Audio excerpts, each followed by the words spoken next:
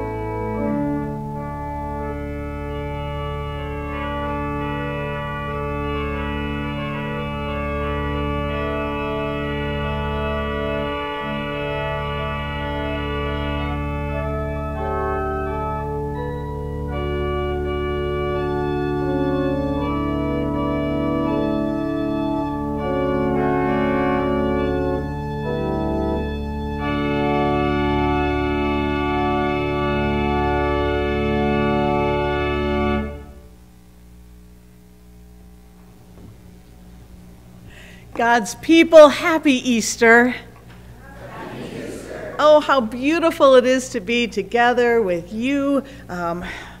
Lovely to see so many of your faces in person smiling back at me this morning. We welcome you if you're here in this space. We welcome you if this is your first time celebrating Easter with us in this space. We welcome you if maybe you are listening on the radio outside in the parking lot. We welcome you if you are worshiping from home this morning. We are all God's people together, streaming in person, however we make it happen. Let's send greetings to one another with a wave and a smile and a hello and a wave to the camera. And certainly if there's someone here who you don't know their face, be sure to introduce yourself at some point this day before you leave this space. Well, let's get right to singing the wonderful hymns of this very special season. We'll jump right into hymn 362, Christ is Alive, and I invite you to stand if you're comfortable doing so.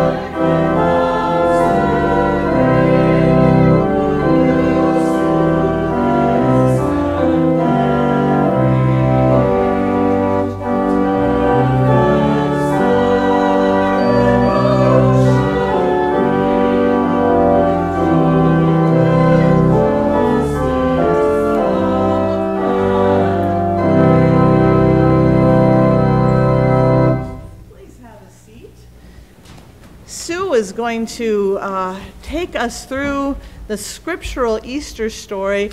This comes from all the books of all the four Gospels in the Bible woven together, as Moravians have done for a very long time in the readings for Holy Week. And so you'll hear lots of different threads of the story combined into one. When the Sabbath was over, Mary Magdalene and Mary, the mother of James, and Salome bought spices so that they might go and anoint him. And very early on the first day of the week, when the sun had risen, they went to the tomb. And suddenly there was a great earthquake, for an angel of the Lord, descending from heaven, came and rolled back the stone and sat on it. His appearance was like lightning, and his clothing white as snow. For fear of him, the guards shook and became like dead men. The women had been saying to one another, "Who will roll away the stone for us from the entrance of the tomb?" When they looked up, they saw that the stone, which was very large, had already been rolled back. As they entered the tomb, they saw a young man dressed in a white robe, sitting on the right side, and they were alarmed. But he said to them, "Do not be alarmed. You are looking for Jesus of Nazareth, who was crucified. He has been raised. He is not here. Look, there is the place they laid him." So they went out and fled from the tomb, for terror and amazement had seized them.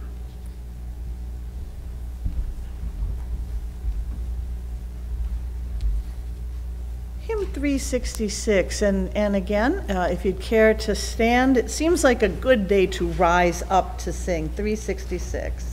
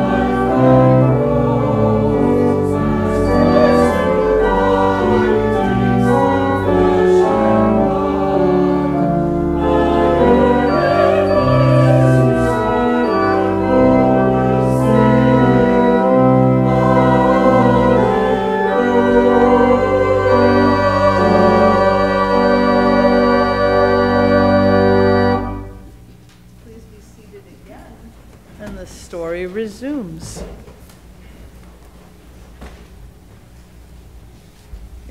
Mary Magdalene ran to Simon Peter and the other disciple, the one whom Jesus loved, and said to them, "They have taken the Lord out of the tomb, and we do not know where they laid him." But these words seemed to them an idle tale, and they did not believe them. Then Peter and the other disciple set out and went toward the tomb. The two were running together, but the other disciple outran Peter and reached the tomb first. He bent down to look in and saw the linen wrappings lying there, but he did not go in. Then Simon Peter came, following him, and went into the tomb. They saw the linen wrappings laying there, and the cloth that had been on Jesus' head, not lying with the linen wrappings, but rolled up in a place by itself. Then the other disciple, who reached the tomb first, also went in, and he saw and believed, for as yet they did not understand the scripture, that he must rise from the dead. Then the disciples returned to their homes. But Mary stood weeping outside the tomb. As she wept, she bent over to look into the tomb, and she saw two angels in white, sitting where the body of Jesus had been lying, one at the head, the other at the feet. They said to her, "Woman, why are you weeping?" And she said to them, "They have taken away my Lord, and I do not know where they have laid him." When she had said this, she turned around and saw Jesus standing there, but she did not know that it was Jesus. Jesus said to her, "Woman, why are you weeping? Whom are you looking for?" Supposing him to be the gardener, she said to him, "Sir, if you have carried him away, tell me where you have laid him, and I will take him away." Jesus said to her, "Mary." She turned and said to him in Hebrew, "Rabboni," which means teacher. Jesus said to her, "Do not hold on to me, because I have not yet ascended to the Father. But go to my brothers and say to them, I am ascending to the Father, and the Father to my God and your God." Mary Magdalene went and announced to the disciples, "I have seen the Lord," and she told them that he had said these things to her.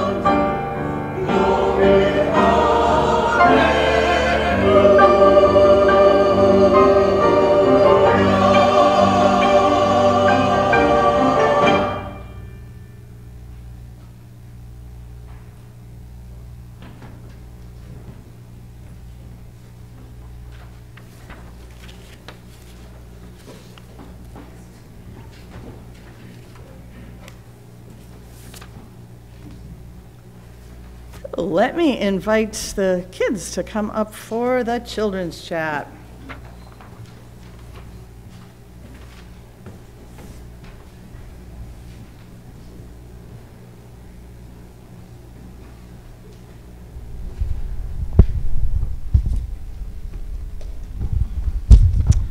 Good morning. Oh, how wonderful to see all of you. It's fantastic. Is it a good day? Yeah. Anything special about today? You got an Easter basket. I didn't get an Easter basket yet. Oh, okay. We've even got stuff in our pockets. We're sustaining ourselves with treats gathered early this morning. So what do you know about Easter? What can you tell me about Easter? Anything. Heath got an Easter basket. Anybody else get an Easter basket? Yeah. Jesus came back to life? Yeah. Wow, that's pretty cool. Pretty special. Anything look different in here than sometimes it does? Balloons. And there's a cross. Yep. And there's balloons. We don't usually have balloons in here, do we? No. Anything where it's not supposed to be?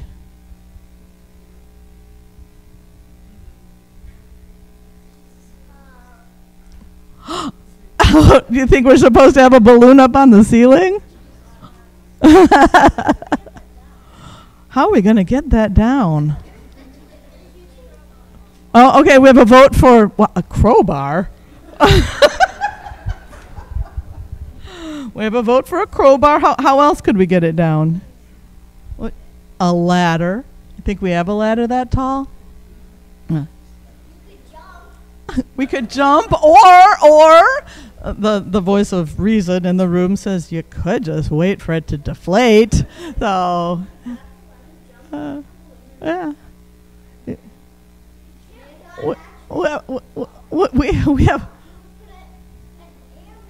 an air mattress. There's an air mat. Was there a trampoline involved? Or was that a ladder? Oh, no, but now we're thinking, okay, trampoline. Okay, so there's... Oh, my gosh. Now we've got the trampoline on top of the ladder. Oh, holy cow. So, jetpacks. Yeah.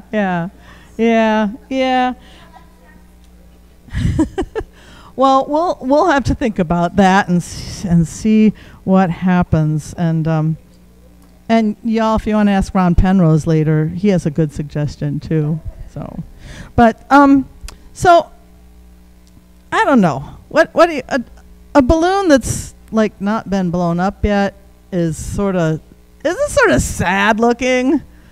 Yeah, it's just there's nothing quite as sad as a deflated balloon.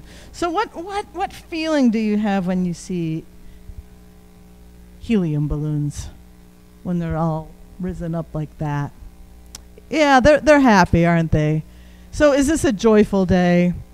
This is a joyful day. I asked if it was a good day before. Some of you said, yeah, kinda, but it always is a joyful day. It's a joyful day, and Heath's got that idea. I heard him say, because Jesus is risen, and so yep, we have balloons that remind us of that. Something happened on that cross before Jesus came back to life. Do you know what happened on that cross? He died on that cross, yeah. It's a sad part of the story. But you know what? Somebody, I recently read a note, a prayer actually, that somebody I knew wrote. And he talked about when Jesus was on the cross, when he was up there, and it was very, very painful and awful and icky, but what position was he in when he was on that cross? Yeah, he was kind of shaped like that cross, and his arms were spread out wide. And my friend told me that reminded him that God loves you. this much. So put those arms out there. God loved you that much. Jesus loves you that much. And that's amazing. And so the story got sad, but the story was fabulous when we remember how much God loved us. And that has everything to do with Easter and with Jesus being alive, being risen, we say. And so we celebrate that today in lots and lots of ways. So sometimes those ways involve chocolate, and sometimes those ways involve, in my house, they involve coconut, because we like coconut. And they involve flowers and even balloons. But mostly what they involve is just remembering, always, like we always do around here, how much God loves us in special, special ways. No one else loves us quite like God does, and Jesus shows us that. So I'm going to send you back. I was so happy to see you. I do have an instruction for you. At the end of the service, when we're all done this morning and ready to go home, if you want a balloon, come back up to the front, and we'll make sure you get a balloon. All right? All right. And you just keep pondering that one up on the ceiling. All right? Okay. All right.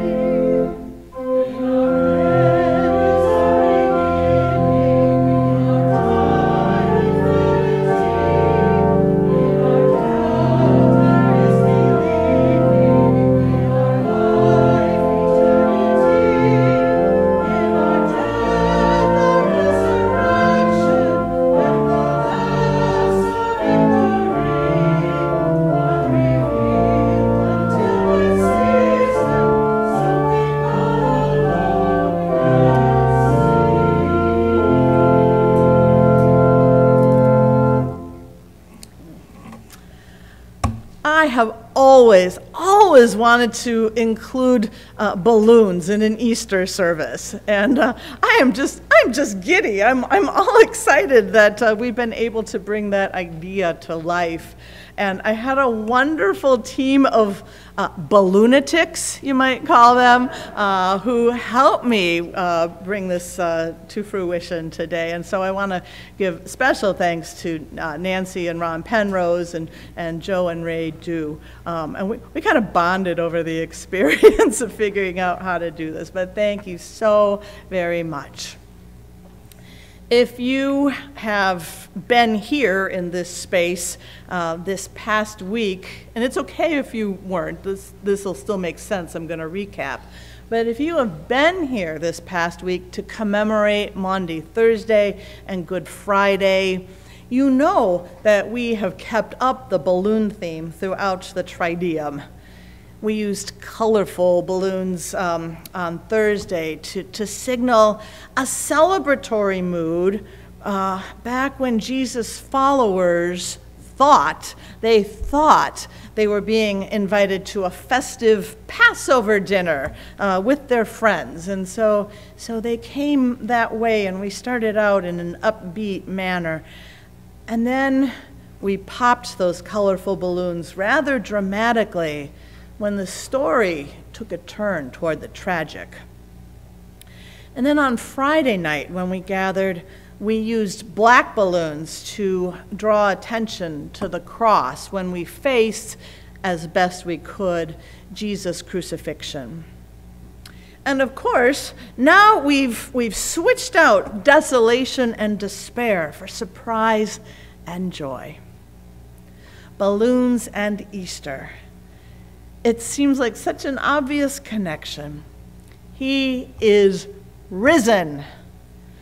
It's the very essence of resurrection, rising up to overcome adversity, rising up to overcome challenge, rising up to overcome defeat.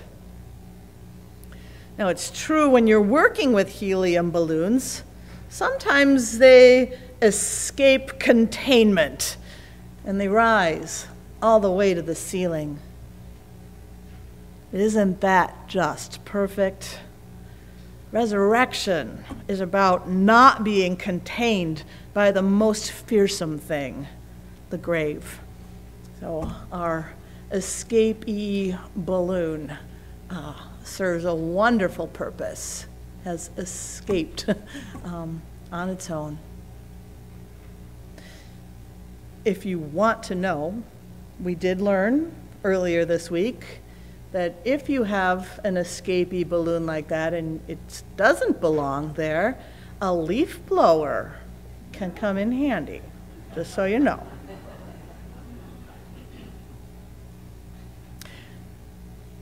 I want to give a shout out to the adventurous minority among you who were at God's Acre earlier this morning. I've tried, but I haven't been able to convince most of you that standing in a graveyard at sunrise is a desirable way to observe Easter. But this is exactly why it's a significant action. It's a potent way to stare down death and win the contest. By the way, if you haven't seen it, you might want to look this up. Yesterday, the Associated Press had an article circulating. It was getting a lot of national attention. Its headline read, "Easter is March 31st this year. Here's why many Christians will wake up before sunrise to celebrate." Now, it wasn't exclusively about Moravians, but our denomination's pre-dawn rituals were prominently featured. And my colleague, the Reverend Ginny Tobiasen from Home Moravian Church in Winston-Salem, was quoted quite liberally in the Washington Post, no less, and other places where it circulated. But it did provide a dose of positive press for our denomination. And there was that word again in the headline, rise. Rise. The sun rises up. Jesus rises up. Hope rises up. When the sun rises in Longyearbyen, Norway, Longyearbyen, it's kind of spelled like it sounds, Longyer, Longyearbyen. When the sun rises there in early March, residents of the world's northernmost town greet the first pink rays breaking over the horizon by throwing an interesting celebration. They have a week-long exotic fruit party. Yep, that's what I said. In the Arctic Circle, between November and February, Longyearbyen exists in complete darkness. Typical grocery store produce in winter includes turnips, carrots, and cold storage apples that have been around for a while. But when the sun rises, and it starts out just up for a little while each day, but when the sun first rises after all that darkness, town residents munch on tropical imports like mangosteens, guava, lychees, and pineapple. And they throw in some oranges and bananas and grapes too. And it's a unique way of acknowledging the conclusion of a seemingly endless night. It's kind of a peculiar ritual, but who are we to say anything about having peculiar rituals, right? I think spending large swaths of time without sunlight no doubt has a way of helping folks appreciate its return very deeply, in a way that those who have experienced powerful loss appreciate renewal and revival, resurrection. It would be especially so, I would imagine, for anyone who didn't know when the sun might come back again, or even if it ever would. Barbara Brown Taylor posed a question I'd never thought of before. In her book, Learning to Walk in the Dark, she ponders why it often took 3 days for significant things to happen in the Bible. Jonah spent 3 days in the belly of the great fish. Paul spent 3 days blind in Damascus. Jesus spent 3 days in the tomb. Never thought about that pattern before. It occurred to her that from earliest times, people learned that was how long they had to wait in the dark before the sliver of the new moon appeared in the sky. For 3 days every month, they practiced waiting, waiting, waiting for resurrection. How uncertain and frightened Jesus' people must have felt after his cruel execution, and how long that wait must have been. In fact, they didn't know they were waiting for something else to happen. So I don't know, maybe they weren't. I don't think they were waiting around for something good to come of it.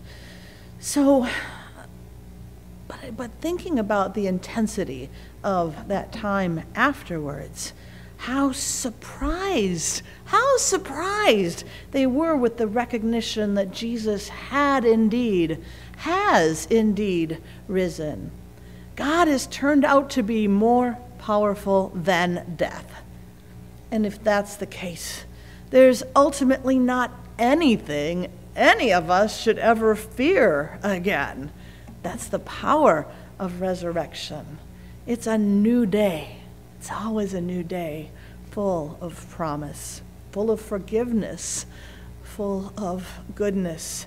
And as I have said many times to you, it's not the ending point for us. It's our starting point. We know this to be true. That makes every day, again, a new day. On Thursday afternoon, I found myself speaking with a fellow on my front porch. He had pressed my doorbell and pulled me away from my preparation for evening worship. He pulled me away because he wanted to sell me something. And as I glanced around at the other homes on Lorraine and Locust Streets, I could see other people pressing other doorbells on other porches, and it became clear to me that the sales force had been dropped off by a van and instructed to fan out across the neighborhood. So it crossed my mind that this fellow was probably a day laborer of sorts, signing on to do door-to-door sales, perhaps because he was desperate for a quick commission. He was young, He was energetic. He was pretty affable, and he was able to improvise on the prepared sales pitch, so it sounded authentic. He was telling me about himself as he was doing this. And actually, I kind of liked him. I kind of would have enjoyed hanging out with him even a little bit longer. But in the course of this semi-scripted banter, he asked me what I did for a living, and so I told him I'm a church pastor, kind of emphasizing that it's a really busy time of year and kind of hoping he would make this shtick kind of quick. But that's when he really did abandon his script, and he said, "A church pastor? Really? That's interesting. That's actually pretty cool, because I have recently been trying to reconnect with my faith. I just joined a church, as a matter of fact." And I asked him about how that was going for him. And he said, "Oh, pretty good. But you know what? There is stuff I just don't get. Maybe you could explain some things to me." I was open to hearing his questions, although I was a little taken aback by what he asked. He said, "Yeah, I don't think I'm going to go to church on Easter. I mean, I don't get what it's about. Church is supposed to be about the Savior Jesus Christ and all that, but I don't understand what that has to do with Easter." Now, I will tell you, I have spent my entire life in an Easter-based culture. I've always taken to heart the nicknames some have applied to Moravians in particular. We're sometimes called the Easter people. So I'm unaccustomed, even though I know I should be ready for this question at a moment's notice, I'm really unaccustomed to anyone not having a working knowledge of the story. And I was trying really hard not to be rude, but I'm afraid that like my eyebrows probably like lifted off my head when he asked me, when he said he didn't understand what Jesus had to do with Easter. Well, trying not to sound too stunned, I asked him what he thought Easter was about if it wasn't about our Savior Jesus Christ. And he said, "Easter's the day Christ died because of sin, and I don't think the church should be celebrating that. I mean, it seems like a really sad thing to me. And I don't get what eggs and bunnies and chocolates have to do with it. If you ask me, that's all out of whack." Oh my gosh, how I wished in that moment I could have handed him a helium balloon right there. This poor guy was stuck in the valley of bad news. He had learned the part where you equate sin and death. And he knew that the dead Jesus had something to do with that equation. But he hadn't been exposed to the risen Savior.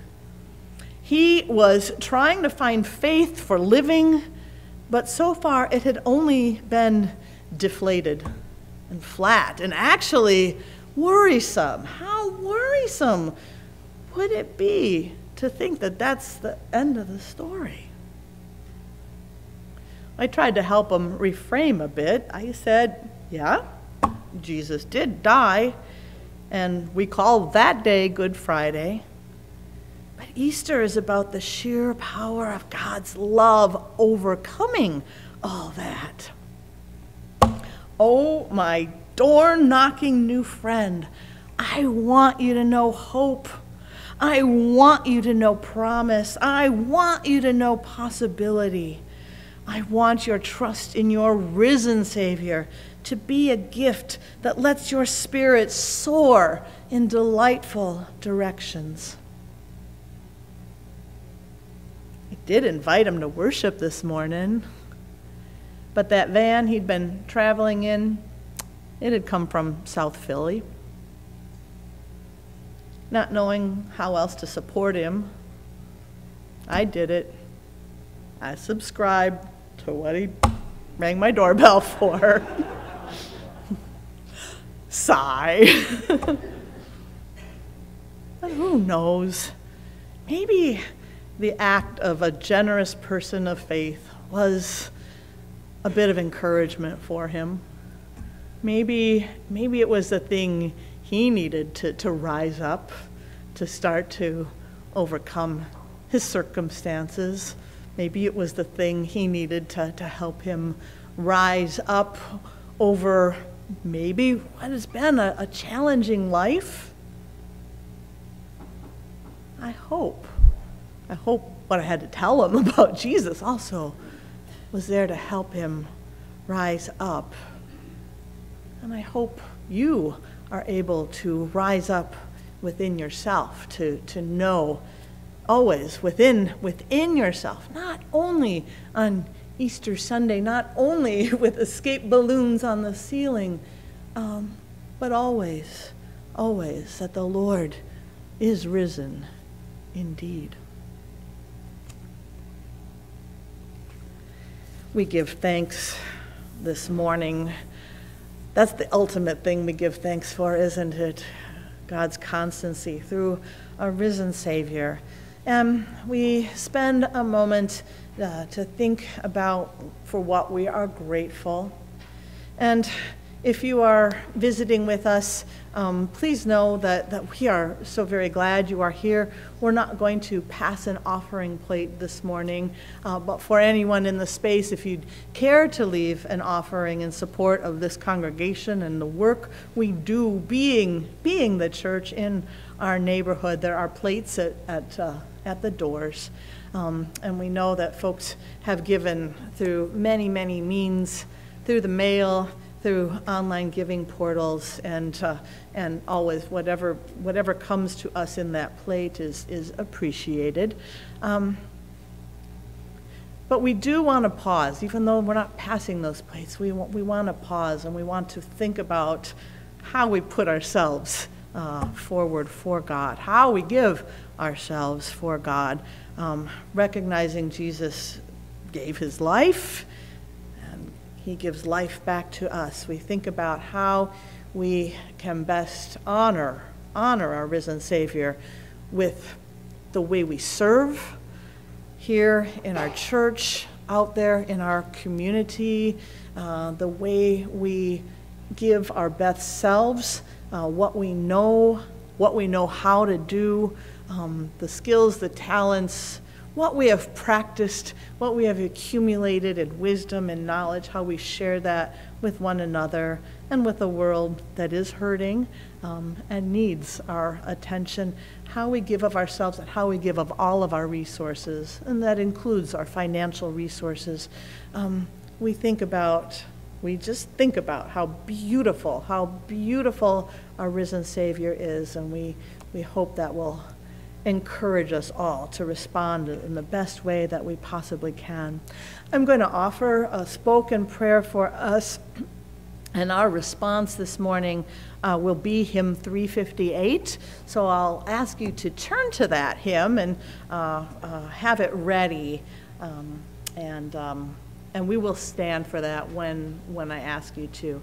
But for now, let us pray.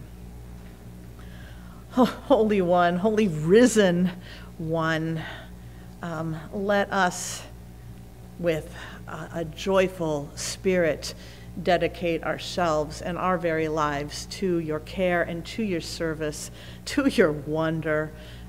We are amazed by who you are, and on this day especially, we strive to connect with you. And so however best we can do that, we pray in our hearts, in our own minds, in our own silent space. This Holy One is how I offer myself to you. Take just a moment to have that conversation with God in the quiet.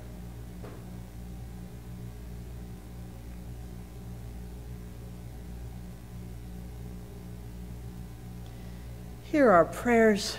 Receive the offerings of our lives, the lives that are actually your lives, your life, and let us stand and let us rise to sing to you our praises.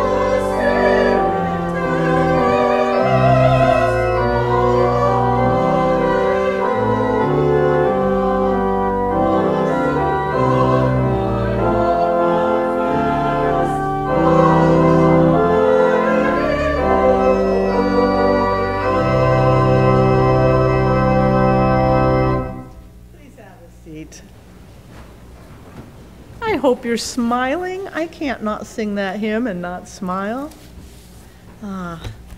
So I do invite you to turn your attention to the work of the church. My life is often divided into segments that go something like getting ready for Easter, and then after Easter. And so, you know, I have to read the announcements myself to see what happens after today, because it's just like you fall off a cliff. It's like I haven't looked ahead. So you have announcements on a pink page, or they came emailed to your email box. If you are, especially if you worship with us online, or if you are in person and you want to receive our newsletters, and our weekly bulletins by email, please just let the office know that, and we'll connect you so you know what is going on in our world. But some things I do want to point out that are now definitely in the, we got to pay attention to it because it's after Easter. We have a big project coming up. I think it's going to be wonderful fun, but we are going to be hosting a spring craft and vendor show that will be on Saturday, April 20th. So come back ready to support that and shop. There'll be beautiful, beautiful things for sale, handmade things for sale, and there'll be delicious food for purchase. And so make sure you put that on your calendar and tell everyone you can. But also, please, if you're able to chip in on making that happen, we'd all be most appreciative. Amy, raise your hand. Amy would love especially to talk with you about how you can, those gifts, those talents, that time you have, we just talked about. Amy can help you find ways to use that to God's glory and to help us out here. So please be ready for that and sign up to lend a hand. You want to say something about that? Yes. The yard signs that we mentioned last week, if you were here, have arrived. You can take a sneak peek as you walk past Pastor Chris's office. There's one sitting there. I plan to come in tomorrow to finish them off and put the dates and times and everything on them. I will have a limited amount that if anyone has the desire to put one in your yard to advertise for the event, let me know. I hope they will be ready for next Sunday to pick up. So. Thank you. Yeah, they look good, but yeah, we have to put a few finishing touches on them. Especially if you live in a high traffic area where there's a lot of visibility, we'd really appreciate it if you'd be willing to put some of our advertising in your yard. So, also want you to know about some programs coming up. We have been learning about racism, so healing can happen, and the group that has been engaged in that is kind of launching a new phase of that. It's a great time to join in if you haven't been a part of that before, and you'll see the details about that. That's starting up on April 10th, so read up on that. And also I want to highlight having just been on God's Acre this morning, I do want to highlight that there will be a walking tour on April 13th and also on April 14th. Same tour, 2 different times and dates, highlighting the men and women of African descent in early Bethlehem, both enslaved and free. And so if that's of interest to you, I hope you'll be aware of that as well. There's a great program coming up on cooking for crowds, a serve-safe program offered at East Hills. Brother Bob Wingrove is heading that up. And if you want to help with the ongoing freezer ministry, the Bethlehem freezer ministry, if you are someone who likes to help out at the emergency shelter, if you're someone who likes to help out at Essentials Cafe, these are good reasons to take that course. So be aware of that. And also, please note, as things start to burst into bloom, save a spot in your garden for coleus, hand propagated right here. Those will be for sale starting in May. Anything else I need to highlight this morning? Again, we're so glad all of you are here. We hope that if you are looking for a church home, that you might consider College Hill. It's wonderful to be together in the space with you. Next week will be Birthday Sunday, so especially for anyone who has an April birthday, come and we'll sing to you, and I think there'll be like a slice of cake for you even, so. All right, so as we complete our worship this morning, we will be using the Easter liturgy. You'll find it in your book of worship beginning on page 90. When we get to the end of that, I'll ask you to flip to hymn 543. We want to end with sing Hallelujah, Praise the Lord. It's in the liturgy, but not enough verses. So if you want to sing all the verses, you gotta flip over to 543. So just so you're prepared for that. But Sue is going to lead us in this. So page 90, and I think you're going to want to stand. The Lord is risen. The Lord is risen indeed. Sing this aloud, proclaim it to the ends of the earth. The Lord has set his people free.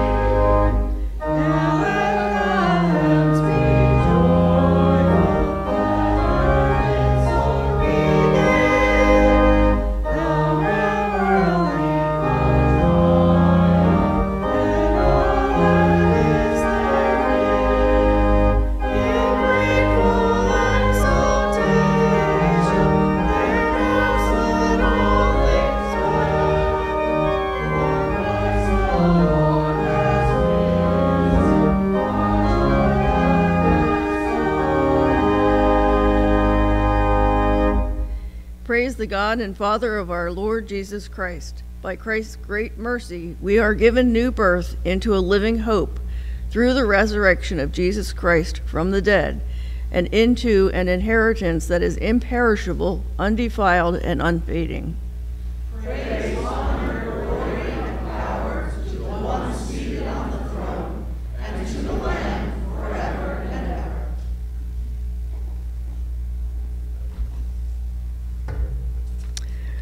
Jesus has handed over to death for our sins. And was raised to life for our justification. Then what can separate us from the love of Christ?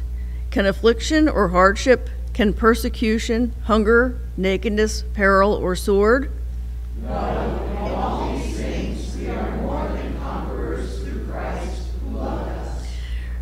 For we are convinced that neither death, nor life, nor angels, nor rulers, nor things present, nor things to come, Nor powers, nor heights, nor depths, nor anything else in all creation will be able to separate us from the love of God in Christ Jesus our Lord.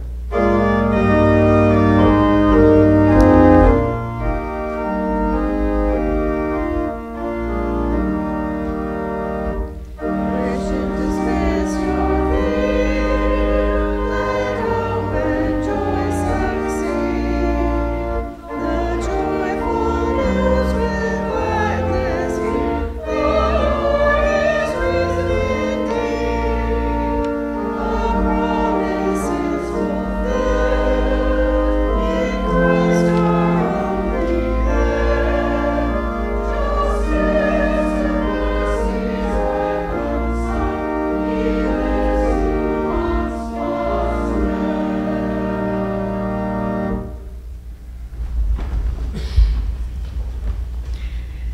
We have been buried with him by baptism into death, so that just as Christ was raised from the dead by the glory of the Father, we too might walk in newness of life.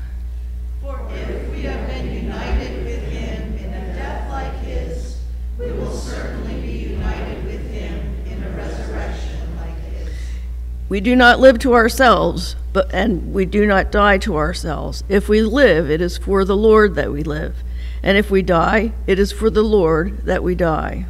So whether we live or die, we belong to the Lord. For Christ died, rose from death, and lives again in order to be Lord of the living and of the dead. We do not want you to be in any doubt about those who have died, or to grieve over them as others do who have no hope.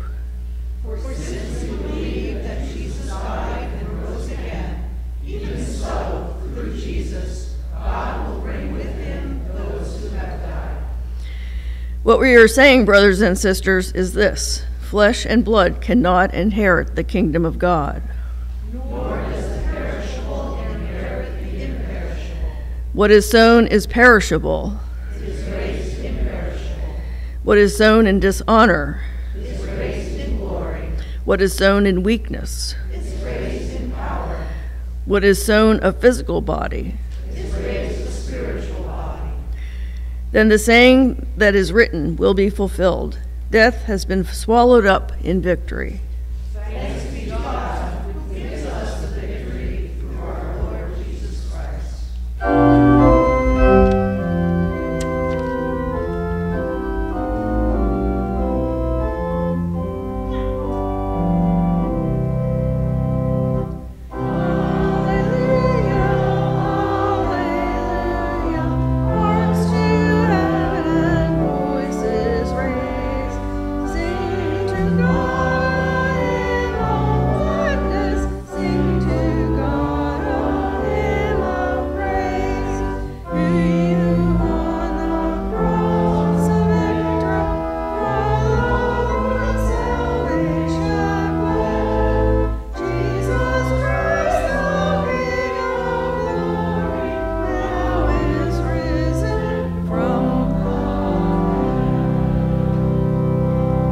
If you have been raised with Christ, seek the things that are above, where Christ is, seated at the right hand of God. Set your minds on things that are above, not on things that are of the earth.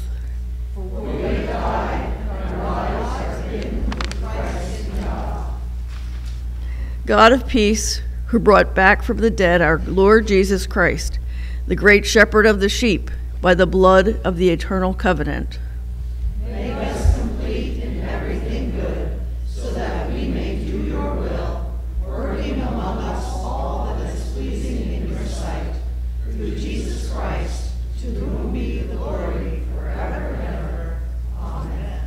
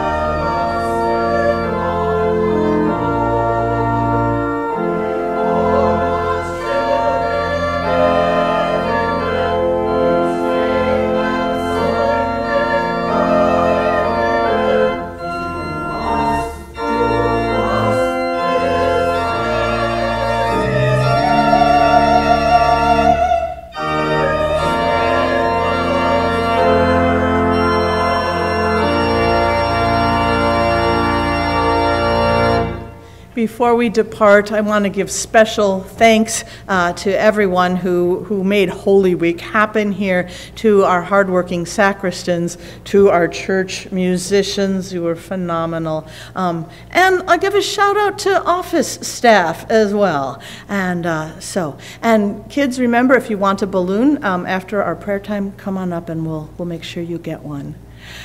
And now, as we go into the world, let us, like a balloon, carry with lightness and with wonder and with all joy the properties of our risen Savior with us as we go.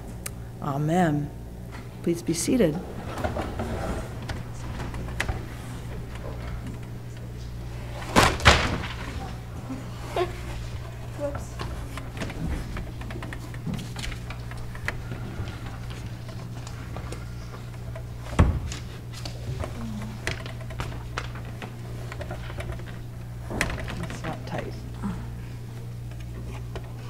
Not tight at all. I don't think it's tightening. I'll hold it. I'll just hold it, okay? Put it where you need it.